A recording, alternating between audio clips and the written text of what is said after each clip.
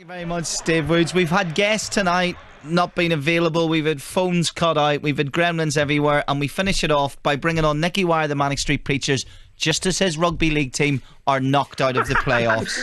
Yeah, I hope it's not a bad omen for Wales. Really. Oh, mate. Should we forget rugby league exists then and just talk about rugby union? I tell you what, the owner of Warrington, Simon Moran, who's been our promoter for 21 years, he's not going to be a happy boy tonight. Let's stick to the rugby union. I have a feeling in my gut about Wales. I say that as an Irishman going towards that quarter-final because, Nicky, for me, it's a balance of youth and it's a balance of not just experience, but in the case of one of the greatest ever, last chance saloon for Shane Williams. Do you share my optimism or are you a paranoid Welshman? I'm a bit of a paranoid Welshman. I mean, I was after the South Africa game, which is probably one of the best games of rugby I've seen us play as a team in maybe a decade, and to lose that, you know, there was no speaking in my household for 2 days. But I do think my only worry is it 6 months too early? I got a feeling whatever happens in the World Cup, we could well win a Grand Slam in the Six Nations. But but then again, anyone who puts their bodies on the line like those players has just got nothing but respect, really. Given your club side, you must be loving watching that Welsh number 8, Toby Faletau. He's been wonderful. He's just stunning, and it's just him and Warburton as well. It's just. I don't think I've ever seen a number 7 just cover more ground and just get bashed and bashed and bashed. I mean, my knees are gone after jumping on stage for 20 years. So God knows what it must be like. What's your allegiance here, okay? Because it's Six Nations at one side of the draw. So let's take the best case scenario for Wales: beat Ireland, beat England into the final. At what stage of that run do you say to James, "Stick your band, I'm off down under"? I think semi-final time. There'll definitely be a call to the WRU to see if we can do a special gig in New Zealand. See, that must... I mean, I remember playing when Wales beat Italy in the football 10 years ago. We played before that match. We played at the stadium, and that was a spellbinding moment. But something like this would be the biggest ever. I find it bizarre that you've never played in one of those special rugby nights in the Six Nations or whenever at a Wales home game for the Manic Street Preachers. Has that never happened? It's just too nerve-wracking. I mean, it just gets to your soul, it gets to your heart like nothing else does in a national sense. There's just something deeply ingrained. It's funny because I was absolutely awful at rugby at school. I mean, I was a complete girl. I bruised very easily, but I was good at football. But since I stopped playing football, rugby just takes you to a different level, I think, if you're Welsh. I think this is another case of someone who's way too talented. By the way, it makes you sick because I think Nicky was offered trials at Spurs or something, which we'll get to in a second. Do you think if the World Cup organisers were asked if the Manic Street Preachers go and play, when they're keeping out the Red Hot Chili Pipers, aren't they? The Scottish, with their bagpipes. That's right. That's right. Do you think they'd ask? They say Manic Street Preachers. No, sorry, no, we can't get the drums and the guitars. Health and safety can't be done. We've done that. I think we're bigger in New Zealand than those. Not sure, actually. Shane Williams, I said arguably the best ever, but let's have the argument because as he comes towards the end of his career, it's always easier to reminisce, and sometimes it's not fair, Nicky, to talk about two greats and try and split them anyway.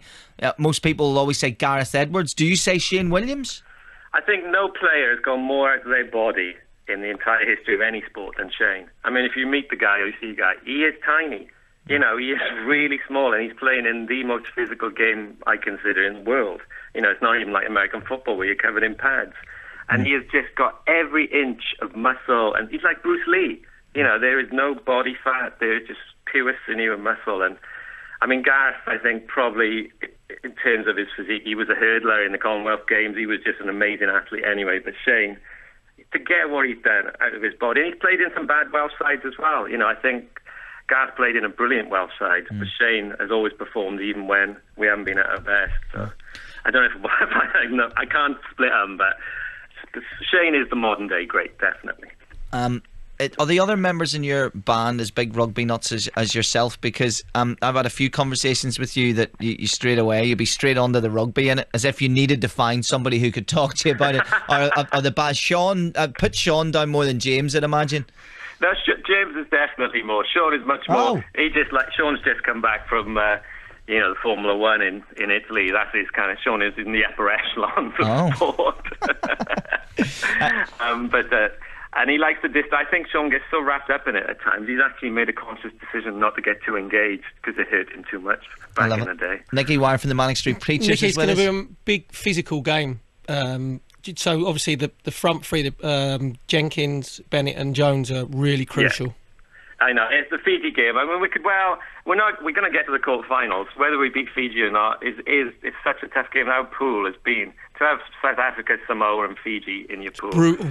I mean, it is. Brutal is the only word. And to get out of that, I think is an achievement in itself. I would say that Italy-Ireland is not a foregone conclusion. I would. You know, and I love Ireland. I think they've got an amazing side. But that Italy pack, if it's raining and it gets into a dogfight, you know, anything could still happen. I'm just so excited. I'm going mad. Nicky, it's not even about that. It's just the fact that we beat a brilliant team. And after we beat a brilliant team, the height is just higher to fall from as an Irishman.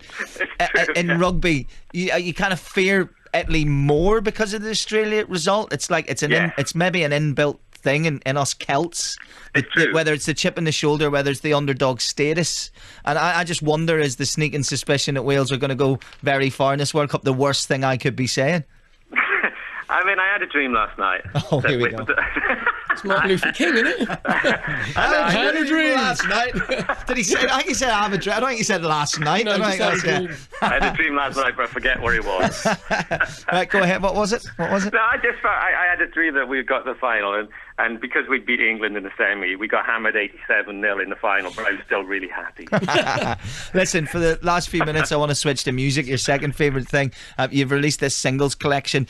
Is it 37 plus the new one now, over 21 years? Sometimes these will be done by record companies, other times the band get involved. Have you been involved with this from the start? Oh, completely. You know, there's no contractual obligation. It's just that's kind of, we're very much a completist as bands. I think growing up, we loved the idea of greatest hits when we were growing up, whether it was ABBA or Echo and the Bunnymen, it didn't really matter. And just feels like, done our 10th album on the same label, just want to put it all out there. If we are going to move on to a next magical phase at our age, sort of clearing the decks. I hope that's what it is, because Postcards from a Young Man did very well, but you did describe it as one last shot at mass communication. Can we now write that quote off? Can we consign it to the dustbin? It's not going to be a case of put this out and walk away?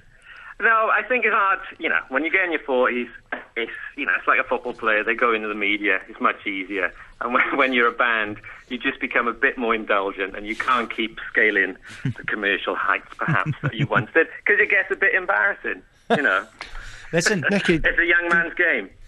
Nicky, tell me this. I really need to know. Pat, why did you the only footballer who ever had musical taste growing up. And bad hair. Oh, no, the fringe was good. It was a very good fringe. That was very kind of you to say so. We'll not talk about my current hairstyle. No, still into all that stuff just now. But why the change in yourself that it's much more rugby than the football? Why the change? It's probably, I don't know, just something gripped me that when I realised that I wasn't going to be a footballer, that, I don't know, I slightly became a bit disheartened by it, you know, because I thought I'd played for Wales youth and stuff, and I was decent, you know, I was a good player, but I got to 15, I realised, God, there's so many players better than me, you know, and I was getting dismissed, and I had daffodils coming out of my back pocket, which didn't go down well in the changing room at football, and Same problem, mate. Same problem for me. I mean, that's not to say I don't like football at all, because I am. I'm still a huge fan. But I guess when it comes to the national, because Wales, you know, I've seen 2 Grand Slams as well. There's more of a chance of being successful for the national side than the football, even though we've had a moment, you know. Big secret, by the way. Yeah. I kind of agree with you, because what those guys do to their bodies, the footballers can never stick with that. I heard you saying it earlier on, and I kind of know what you feel.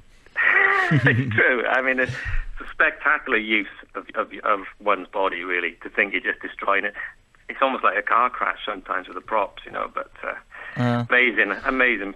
And good people as well. I must say, most of them you meet at gigs and stuff like that. So, Nicky, they're a decent bunch. Unfortunately, we're out of time. We've got to finish at 10 o'clock. It's such a shame. Thank you so much for coming on. We're not on next week. I don't know where the Rugby World Cup is in 2 weeks, but whether if you're playing England, will you come back on if I get... It'll be a semi-final. You could be out. If you're not out, I will get an equal English I'll get an English musician if you come back on, and we'll have a little. If we get that far, I'll bring my guitar and I'll come in the studio. That's the deal. Excellent. We'll watch it here. Nicky. I actually want Wales to win. No, I don't. I don't want to hear. I've seen him play guitar before. Come on, Wales. Thank you, Nicky. Take care. Thanks for tuning in. Stephen Oland's next. You're listening to BBC Radio 5 Live.